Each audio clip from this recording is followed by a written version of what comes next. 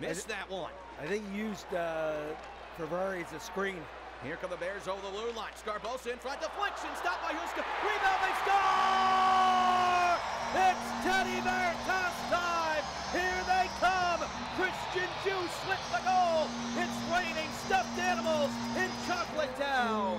Yeah, all we needed was one goal. We had to wait 8 minutes and 11 seconds, and this is a sight to be seen. I'm going to have to talk for a little bit, fans, because Zach's loosening his arm up, and he's got to get rid of this garbage bag full of teddy bears. But that's great to see. It's a wonderful spectacle here at Giant Center, and you see how everything's done, and they're just firing them out there. We're going to probably have about a 10 to 15, 20-minute break here, and they have a lot of junior Bears, youth hockey, helping clean these up. After they get them all on the ice, you're going to see some of the Bears going in.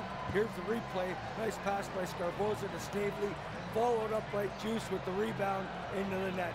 And that's what Mike Scarbosa does. Fantastic playmaker. Joe Snively goes to the net very hard with his stick on the ice. Deflection, save, and Christian Juice